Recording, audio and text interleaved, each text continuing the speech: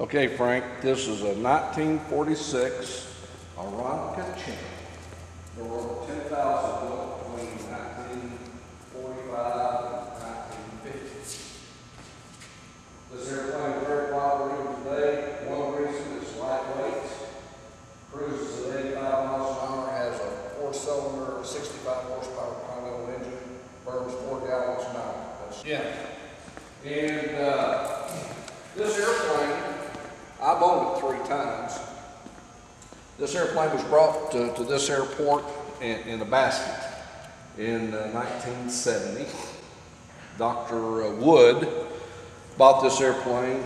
So the process of rebuilding this airplane took about, I think 3 or 4 years.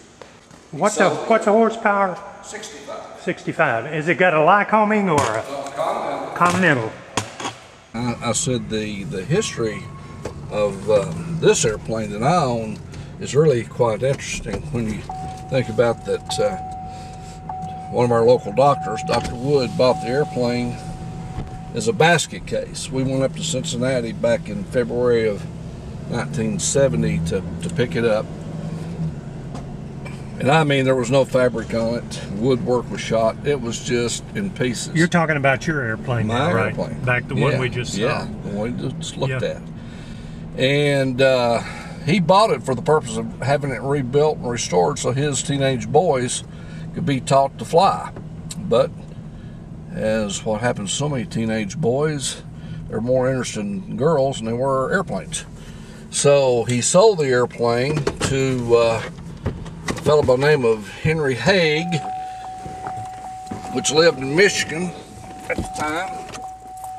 And Henry owned the airplane and flew it for 5 or 6 years, brought it back down here and offered it to me.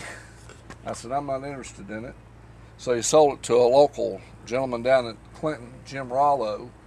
And Mr. Rollo owned that airplane for probably 10 or 15 years, flew it daily. And he put it up for sale, and another local fellow here, Lynn Prater, you know Lynn, he bought it for a year, then sold it to a fellow by the name of Harold Haskett. I told Harold to fly. He kept the airplane for 3 years. I bought it back from Harold, sold it back to Henry, and then Henry sold it back to me. So that was the history of that airplane. All in a time span of 70 through, I'm on the airplane now for 10 years. Again, since 2001. This airplane is a local airplane that was owned by a local barnstormer, Ed Robinson. And Ed had completely rebuilt this airplane from a basket case. And then many years passed, and Ed passed away, and the family sold the airplane to a local guy here by the name of Jimmy Cole. And Jimmy completely rebuilt the airplane, put it back to its original way, because there used to be a window behind where this rear window is here now. And it was a pristine job. The airplane's been sitting here for probably a good 10 years or so, and it would probably take more money to redo this airplane than what it would be worth. But this is one of the 10,000 airplanes that the Champs were built. What year was that one built? This one, Bert? I'd have to look at the serial number and run it, but most of the airplanes, there were over 10,000 built between 45 and 1948. So. Well, now how much older is your airplane, or this airplane, than yours? You know? I don't know. I'd have to look at the serial number. Okay.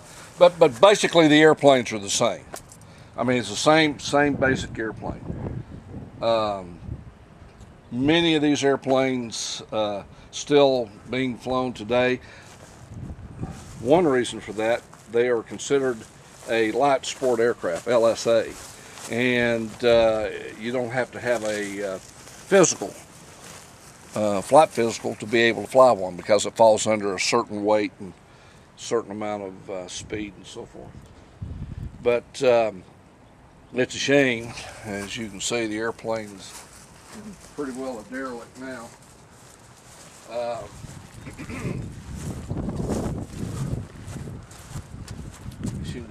As you can see, the propeller is missing, and also if you look inside here, there's no cylinders, no jugs as we call them, and it's a shame because, you know, and deteriorate. And of course, the hardest thing on these airplanes, since they're fabric covered, you can hear that's fabric, is that the sun really and the UV really eats away. You can see where the birds have been in here and crapped on it and so forth. And you might, an interesting thing here, you see the little thing here, Goofy. Well, Ed Robinson was an artist for Walt Disney back during the wartime. And he drew Goofy and a lot of the cartoons of Pluto and all so forth and so on. And so Jimmy evidently found that, because I believe he called this airplane the Goof. Now, how long have you managed this airport, Bert? Well, actually... And we're going out on the runway now in his vehicle. Yeah, make sure you look down your way there, Frank. Yeah. Don't see any traffic. No, I don't see anything coming, Okay. Bert. I actually was approached by one of the county commissioners in 1966 to fill in temporarily until they found an airport manager. Well, I've been here ever since. I was actually too young to get a contract at the time, so I had to wait till I turned 21 to get a contract. So now I am still the airport operator and the airport manager and the fixed base operator. But as you can tell, we got a beautiful airport here. The runway was just extended back in 2005 to an additional 500 feet of runway, but when we did that, we also extended the runoffs on each end by 300 feet. As you can see, we have a very nice runway and a good view of the mountains. Now we're looking up the other end, runway 5, looking northeast. And again, more mountains.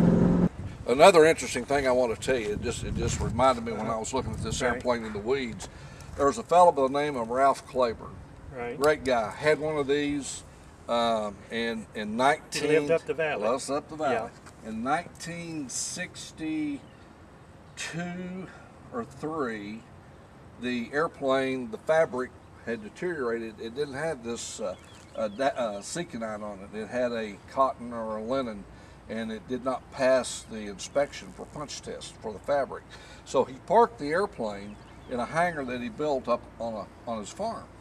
That airplane is still sitting in that little thing, but it's the same way. It has deteriorated, and at that time, probably could have spent $700 or $800 on it and had it totally recovered. This airplane, brand new, when it came out on the market, was $2,200. And now, one of these in decent shape will bring 20, and one in pristine shape will probably bring $35,000. How long you been flying, Bert? I soloed August 11th, 1962. What type of aircraft do you fly? Aeronica-champ. And That's what what you I learned to soloed. fly it. Yeah, but you were flying what, a French Falcon? Oh, when I retired, yeah, a Falcon jet. Falcon 20. Falcon 20. Lot of difference. This is stick and rudder, and of Right. course the jet is more as you're a monitor, Right. a going fast monitor. Yeah. Well, thank you very much, Bert. You're welcome. Bert and I've been friends for, Long time. yeah, I've known you ever since you were a little guy. I've known him since his kids were that tall, and now they're this tall.